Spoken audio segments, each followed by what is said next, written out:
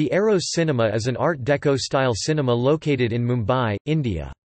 It has a seating capacity of 1,204 people per show. Architect Shorabji Bedwar designed the streamlined Moderna building. It marked the beginning of Back Bay reclamation in early 1938. The foundation of Eros Cinema was laid in 1935.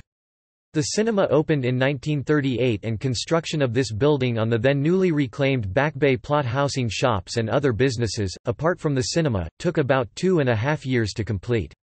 Partially faced with red Agra sandstone, this building is painted cream. The two wings of this Art Deco building meet up in a central block.